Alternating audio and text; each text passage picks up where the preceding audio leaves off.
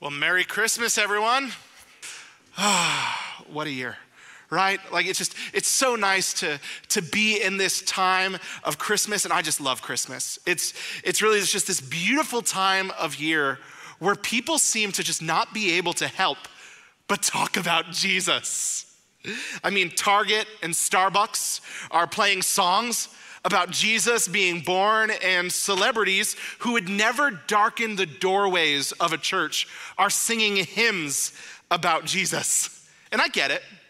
I'm not naive. There's a commercialization of Christmas, but I still think that God gets the last laugh, as it seems that for 1 month a year, from Starbucks to the Pentatonics, from speakers embedded into bricks and celebrities with hearts of stone, the rocks are crying out to sing, "No king but Jesus." Friends, this is just one of the biggest seasons in the year of like the church calendar. But in a post-Christian city like Chicago, I think actually this is the one big Christian season of the year where people are more open to learning about King Jesus than they will be for the next 11 months, in part because they're face to face with Jesus everywhere they go. Christmas songs, Christmas trees, Christmas mangers, Christmas lights, Christmas parties, and Christmas greetings like Merry Christmas. All of them remind them of King Jesus, and so do the other ones. I know we have like the whole war on Christmas thing, so forgive me if you're part of that. But like, people get all up in arms about happy holidays. Don't get up in arms about that, church. Happy holidays literally means holy day. That's where it's coming from. They're saying happy holidays. They're right. These are holy days. Amen to you. They want to say season's greetings. Guess what they're trying to avoid? Merry Christmas. Friends, like it's all around us. We're just trying to avoid it. Who cares? The message of Jesus is everywhere we look in this season. And so the question that I think each of us have to answer, and every person in our culture has to answer, is how will we respond to the greeting of Christmas? That's also the question I think we see answered today in the text that we're looking at, as a young woman named Mary is faced with the first Christmas greeting.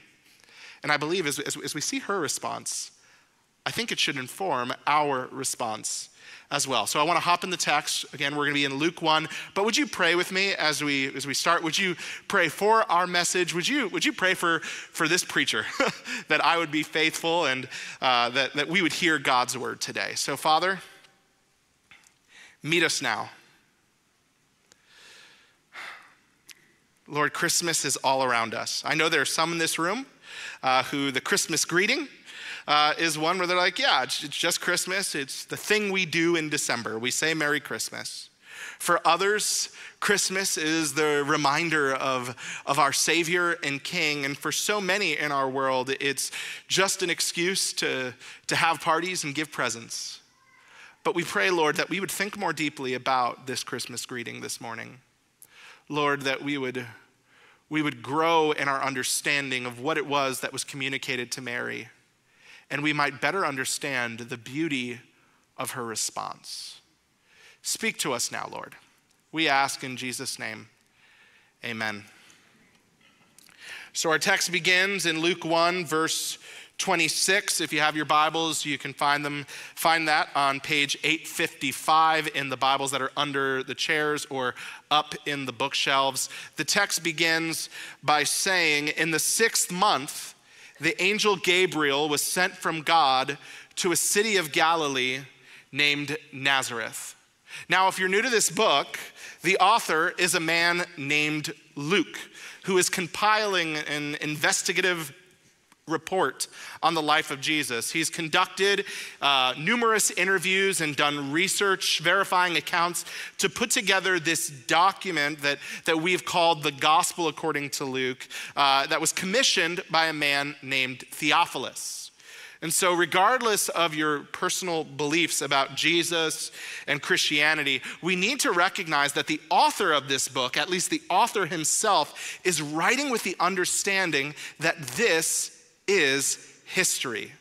That is the perspective that the author is coming to the text with, which is why when it comes to Christmas, we sing historical songs. Like today, just a few moments ago, we sang one of my favorite hymns. It's actually one of the oldest hymns in the Christian faith. It goes back to the 7th century. O come, Emmanuel, and ransom captive Israel that mourns in lowly exile here. It's not just a historical song, it's a song about history as the people of Israel were held captive by the Romans and longing for Emmanuel. They were waiting for God to deliver them, God with us. You see, Christmas is situated in history. And I know there are some will ask, well, was Jesus actually born on December 25th?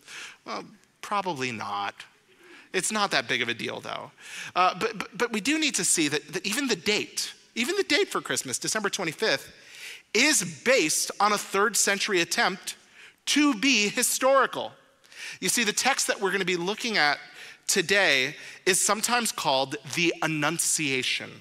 That's a fancy way of saying the announcement. It's the announcement that the angel Gabriel came to Mary and said she was going to be the mother of Jesus. And actually throughout church history, the festival of Annunciation, which is the moment of conception, was celebrated throughout history on March 25th. And according to Jewish understanding of that time, it was often believed that a true prophet, would die on the day that they were conceived. Is that what happened? Was he really conceived on March 25th?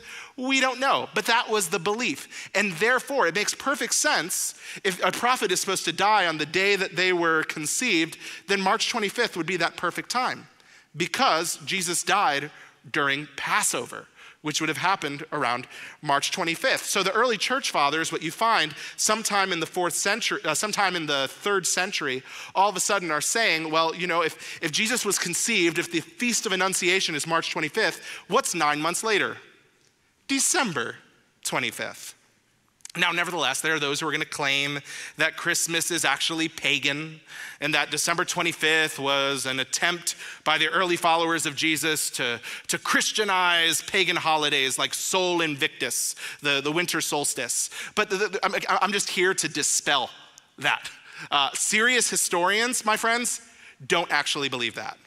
They don't believe that, because before the 4th century AD, no one celebrated Sol Invictus at the end of December. It was always celebrated at the beginning of December. And it wasn't until Emperor Julian, the Roman Emperor Julian, who really was struggling and angry at Christianity, that all of a sudden the date was moved to December 25th. And so most serious historians who look at kind of how the church interacted with early church interacted with the world would say that it seems a lot more likely that the Roman Emperor Julian, would have moved the date to December 25th than Christians who were trying to do everything in their power to avoid paganization or be close to pagan ideas would have moved it to that date. So, I'm here to defend Christmas, people. I love my Christmas. All this to say, Christmas is deeply steeped in an honor for history and historicity. And for this reason, Luke begins this section of the gospel by giving historical specifics. Look again at verse 26. In the 6th month of Elizabeth's pregnancy, God sent the angel Gabriel to Nazareth, a town in Galilee. You see, at 6 months, Elizabeth is coming to the end of the 2nd trimester of her pregnancy. If you weren't with us last week, then you may not know that Elizabeth is the wife of a priest named Zechariah. We'll talk more about this in a bit. But Luke is simply just giving us a time frame here. Again, he wants us to see that Christmas is history. It was at this time that God had sent another message for the angel Gabriel to bring to someone. In the section right before this one, Gabriel told Zechariah that his wife was going to be pregnant. And in the book of Daniel, we actually see Gabriel explaining prophetic visions, making this the 3rd time that Gabriel is mentioned in the Bible. This time, coming to someone in the town of Nazareth in Galilee. Nazareth, a small podunk town where no prophet had ever come from and is not mentioned even a single time in the Hebrew Bible. And our text says that Gabriel, the angel of God, who spoke with the prophet Daniel, and then the priest Zechariah at the temple, went to this small, unimportant, one traffic light town to speak with someone who would have been thought of as just as insignificant as the town that she was from. Look at verse 27. He came to a virgin pledged to be married to a man named Joseph, a descendant of David. The virgin's name was Mary. Hear this. The angel Gabriel went to a young woman, likely between the ages of 15 and 19. The text doesn't tell us her exact age, but that was the typical time in which someone would be engaged. And it's a patricentric time. When you lived with, your lineage was traced through, and your home was led by your oldest male relative, which makes it truly astonishing that God sent a message through an angel to a young woman. I mean, even the early church recognized that was a scandal in and of itself. In Jewish courts, a woman's testimony was not even trusted at this time. So to say that the angel went to her, you don't make that kind of thing up. It's based in history. Once again, this is something that you'd want to hide. But it's important to recognize as well the juxtaposition here. You see, Gabriel first goes to an important city, Jerusalem, the capital, in an important place in the city, the temple, to talk to an important person, a priest, a man, about his wife becoming pregnant. And now he goes to an unimportant city in an unnamed, unimportant place to speak with a young woman who holds no important rank or position. You see, one of the things the Christmas message is meant to communicate, even right here, is that the Christmas message is not meant for the high and mighty. It's not meant for the lofty, but for the lowly. It's a message for those like Mary.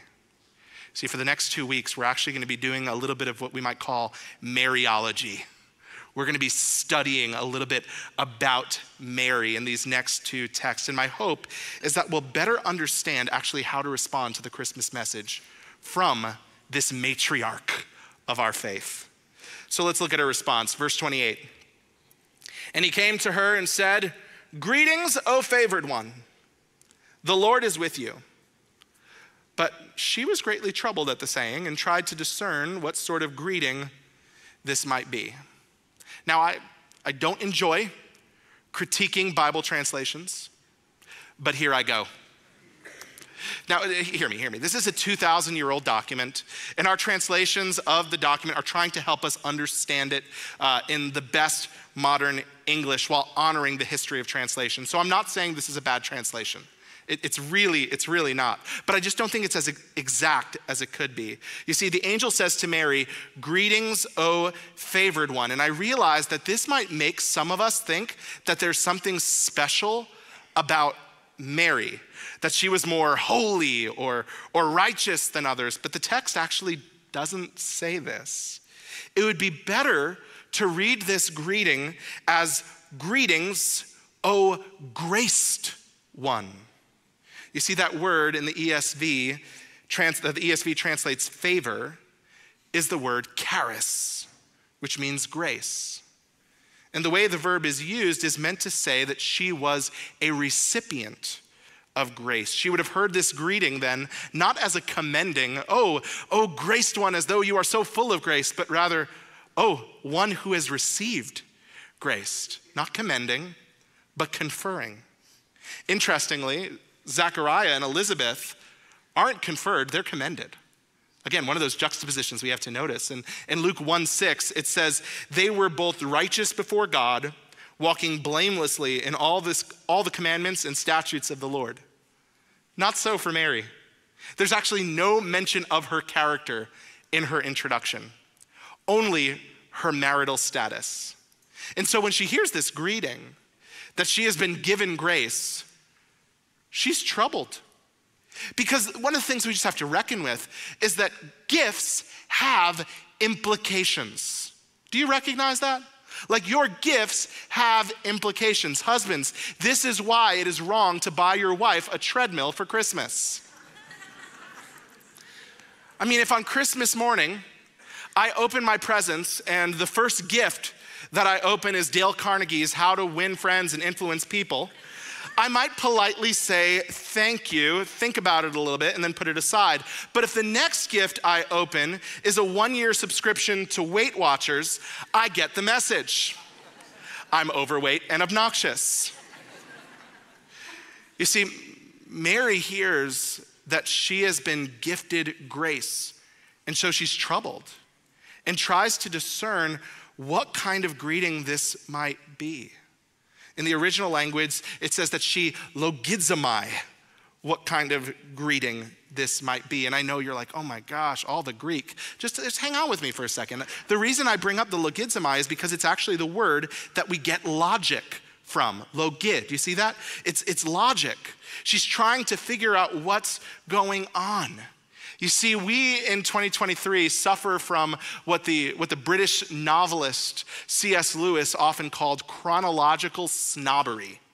The belief that 2,000 years ago, people were less intelligent and just so gullible. It's this belief that results in people thinking that they have to that to have faith, they have to turn off their brains. But that's not the case. You see, when Mary sees an angel, she doesn't act like it's normal. She begins to reckon. She reckons with the angel's appearance and with the angel's words. I imagine she's thinking things like, am I dreaming? Am I being punished? Did I eat something weird? Should I run? I mean, angels are kind of scary. Did you notice how throughout the Bible, anytime an angel appears, people bow down and the angel says, no, don't worship me, like chill out. Like this would have been a scary experience. And I believe, though, that Mary's response of reckoning should be ours as well. And so my first question for us this morning as we look and we hear the Christmas greeting is, have we reckoned with the implications of the Christmas message? Have we discerned? Have we worked out the logic and considered what this message actually might mean for us? That the God of the universe is offering grace. Friends, if the God of the universe is offering grace, it means that we are in need of something. It means that there is something wrong with us. Friends, saying Merry Christmas is another way of saying you're broken. You have a need. There's a reason to be merry, but you don't have it without the Christ in Christmas. It means there's something wrong with us. When Mary hears the message of grace, she's afraid, because she knows that she's a sinner. So the angel actually has to say to her, do not be afraid. You see, when she's encountered by the angel of the Lord, she's forced to reckon with everything she has been told since she was a child. That there is a greater spiritual reality beyond us. That there is a glory greater than us that we do not measure up to. She'd heard these things and likely believed these things to be true, but now she is face to face with that reality. The Christmas greeting is a greeting we are meant to reckon with because it means that we are smaller and needier than we know. Let's keep looking at verse 30. But the angel said to her, do not be afraid, Mary. Again, meaning she was afraid. Do not be afraid, Mary. You have found favor with God. Again, we can unpack the words of the angel Gabriel.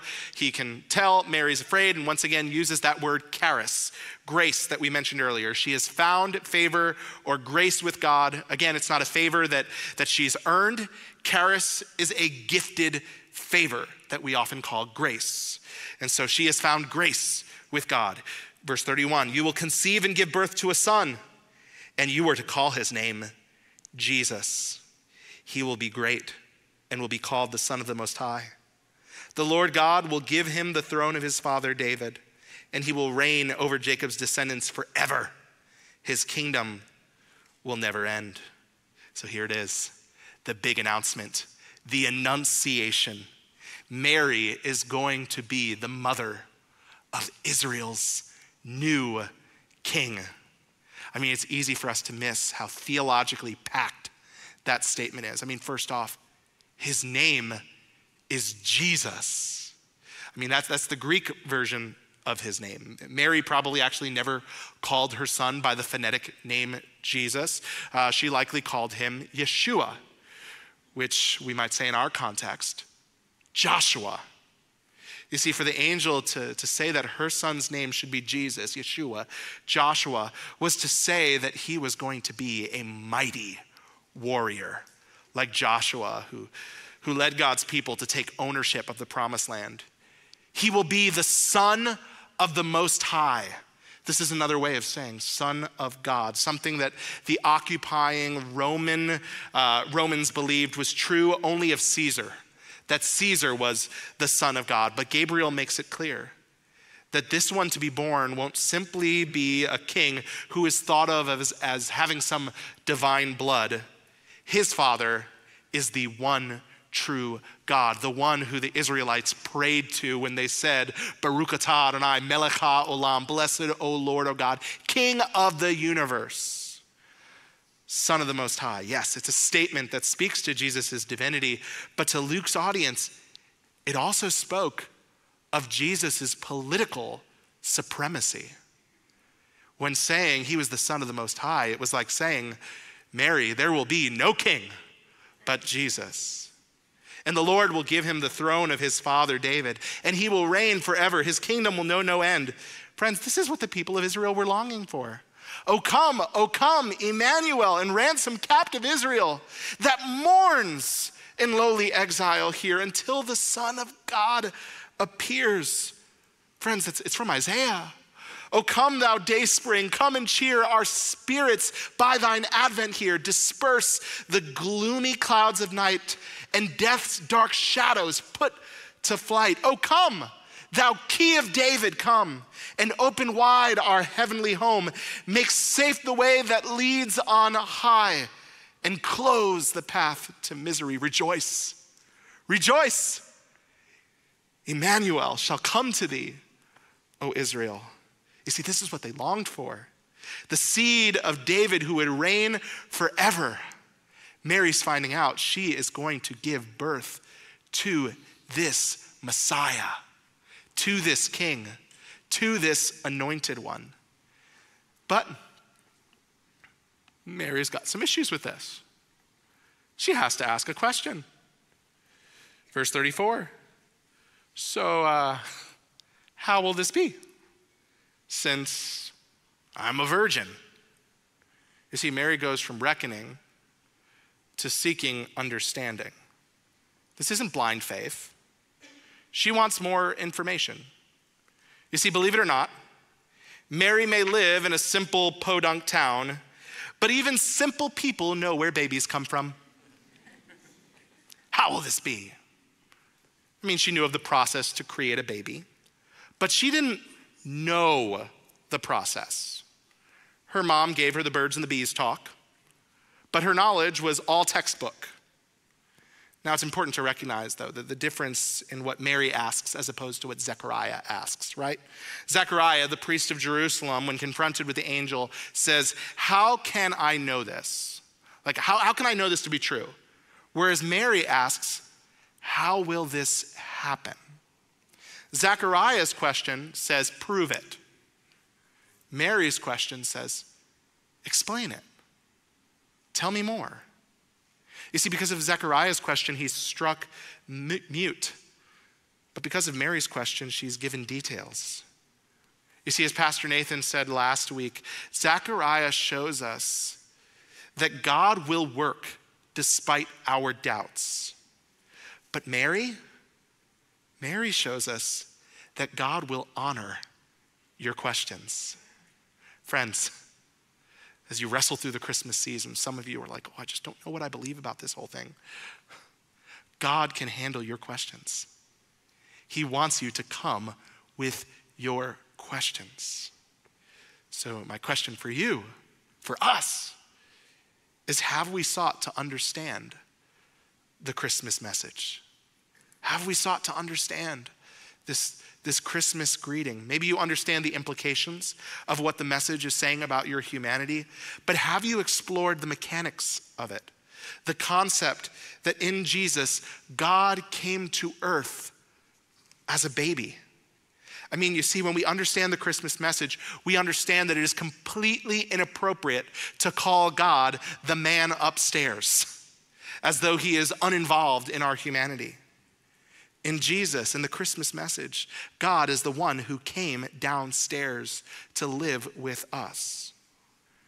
Verse 35, look there. The angel answered, "The Holy Spirit will come on you, and the power of the Most High will overshadow you. So the Holy One to be born will be called the Son of God."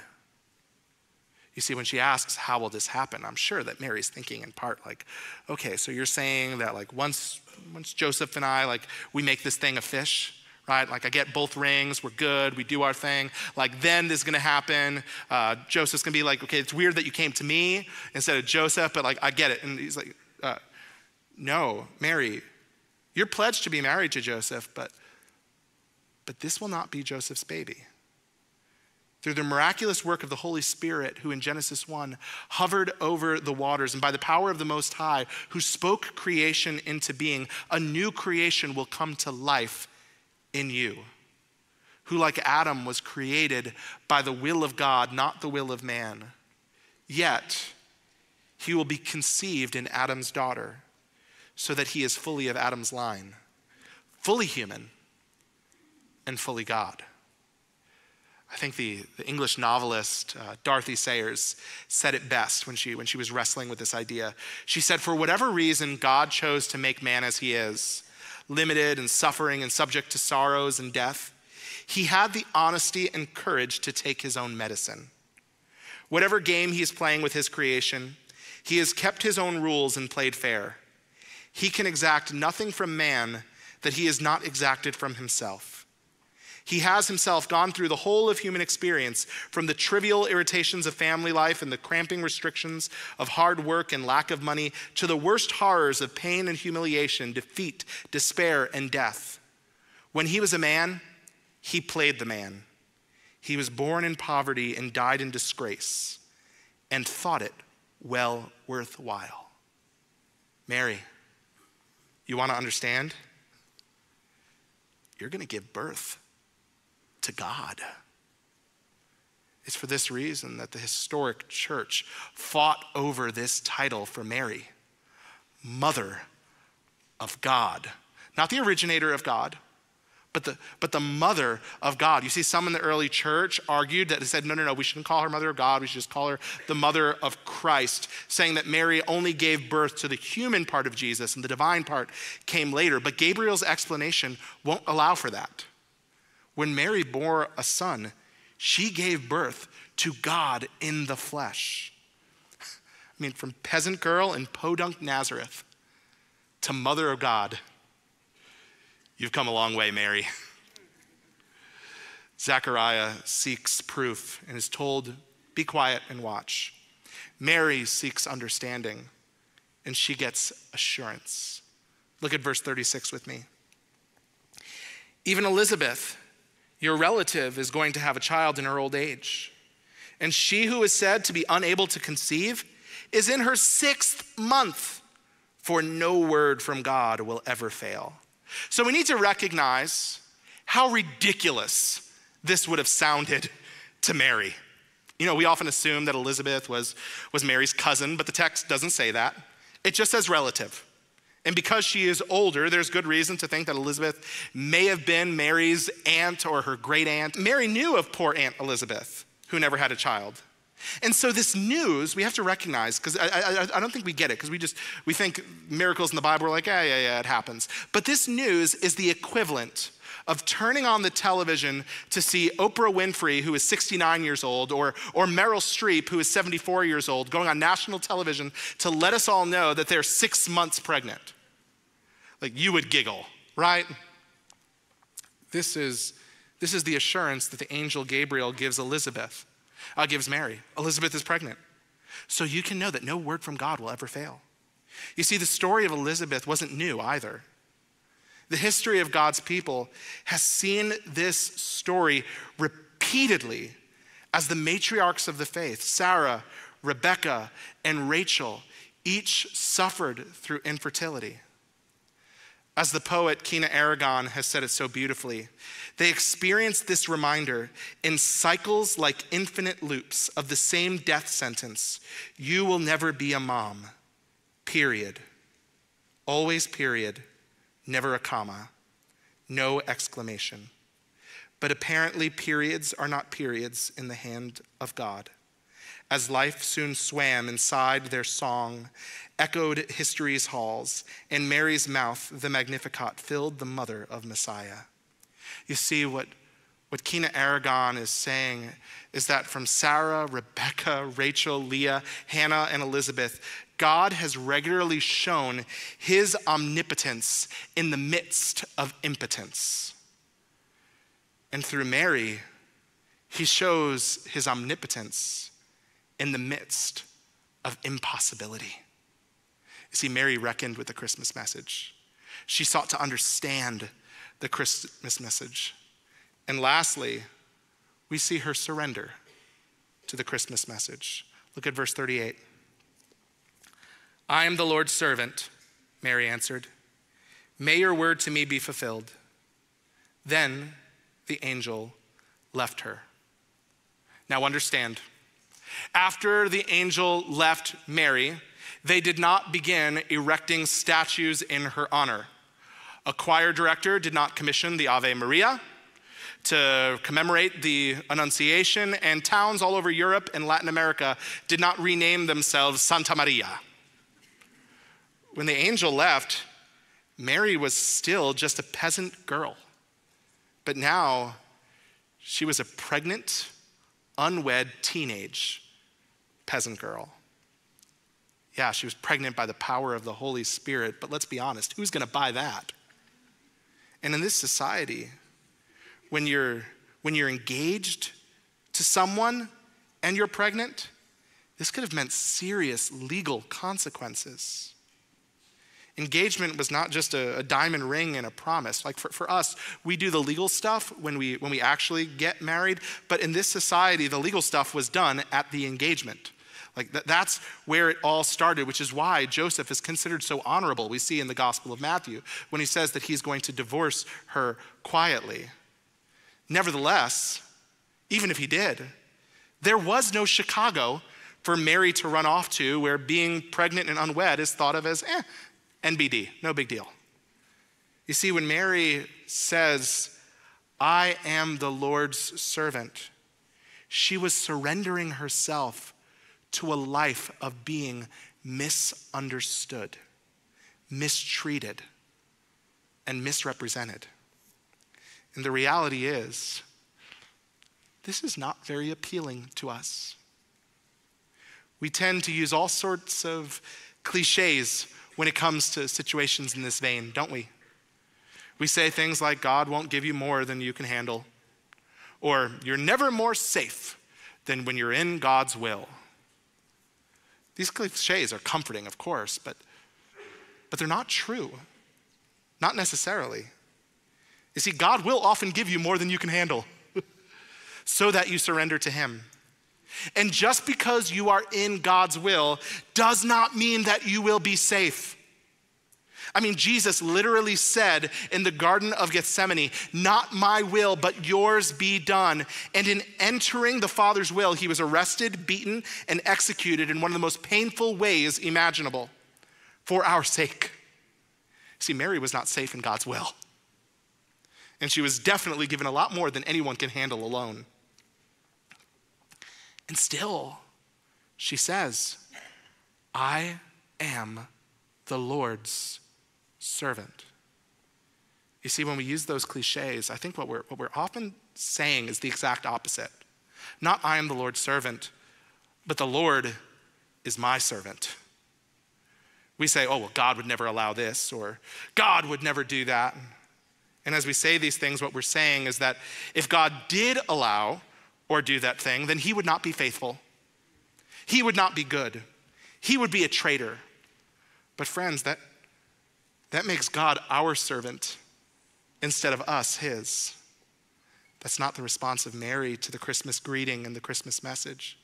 No, Mary surrenders to the Christmas message. And we likewise have to ask, have we surrendered to the call of Christmas? You see, the call of the Christmas greeting is to follow him, to call him Lord and ourselves his loyal servants, to pledge allegiance to the King who is seated on the heavenly throne, who hung on the bloodied cross, whose head was laid on the bristly straw in a manger, and who developed as an embryo in the virgin's womb. Would you surrender yourself to that embryonic King and him alone? Friends, would you look to no king but Jesus? So you're going to go about your week now. And you'll hear this greeting again and again. Merry Christmas! Will this just be another familiar greeting to you? Or will you, with Mary, discern the greeting and respond with her as your guide? Hear those questions again. Have we reckoned with the implication of Christmas? Have we understood the mechanics of Christmas? Have we surrendered to the call of Christmas? For Mary, she did all three and received the greatest gift of all, a gift available to us only if we will reckon, understand, and surrender our Savior and King. No king, friends, no king but Jesus. Would you pray with me? Lord, we seek to surrender to you. You are our King. Help us, Lord, to hear the words of Mary and the words of the angel Gabriel. Father, we pray that we would respond. We would respond as Mary did, willing to enter into what the rest of the world might call foolish, unbelievable, impossible. Lord, help us to embrace the beauty of this message and to share this joy with the world. We praise you now, and we rejoice in the opportunity to sing to you, our King, Jesus. It's in your name we pray. Amen.